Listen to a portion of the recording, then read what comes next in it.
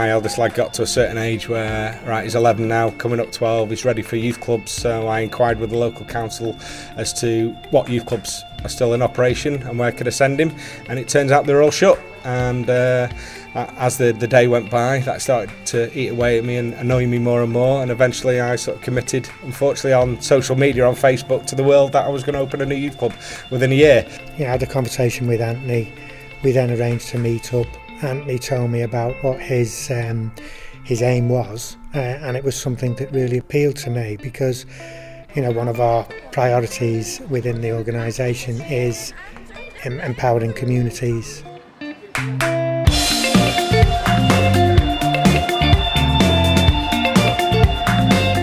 You can have the best idea in the world without some kind of liquidity and capital in the bank to buy the basics and you know, to buy the table tennis tables and stock out the tuck shop and buy posh uniforms and get some branding made.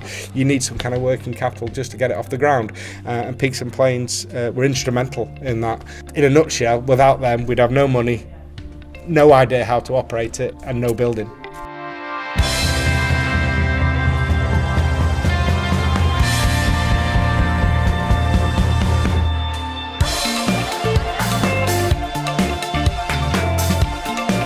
One of the first things we established when we set up was, obviously we've got our own committee, but we've also got a couple of young people, if you like, form a bit of a youth council, and they act as the conduit between us and the floor, if you like. So we don't buy anything without their approval. We don't get anybody in to come and do a guest activity without their approval. So without a doubt, as much as Peaks and Plains are important strategically to help the place run, the young people themselves literally guide and dictate what we do each night. And we try and mix it up, be as creative as possible, so it could be arts, could be dance, could be music, sports. We've had the RFU in, we've had graffiti workshops, you name it, we're trying it. It allows us to meet informally with a group that, you know, has in the past historically been difficult to engage with.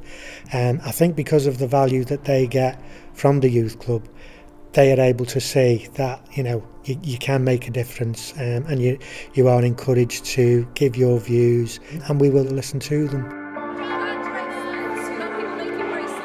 The major part I'm interested in is the bespoke packages that Peaks and Plains and iMacc offer, in the very fact that they support young people, the most vulnerable young people in society, in building up their genetic employability, to help them find employment, to help them look for, sustain and obtain employment, with a particular emphasis on the skills, attributes and qualities required by employees.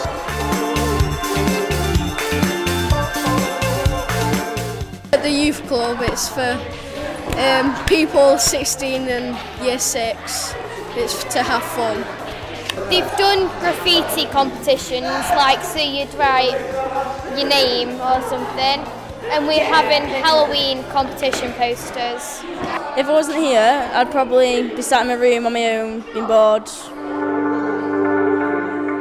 We've got 170 members, and on a good night we'll get 85 young people coming in. I can show you emails from parents, how they've seen a difference in confidence levels, maybe in their son. Children losing weight because they're a lot more active than they were. You can speak to the local PCSOs and the local police officer, and he'll show you the stats, he'll show you the graphs, and it shows quite clearly on the nights that we're open, calls into the police regarding antisocial noise, antisocial behaviour, whatever it may be, drop on a Monday and a Thursday night, and the only thing you can contribute that to is iMacc. And I think by the ideas that the group of volunteers have, and certainly by encouraging the young people to influence what they do, I think that's unique in its own right, really.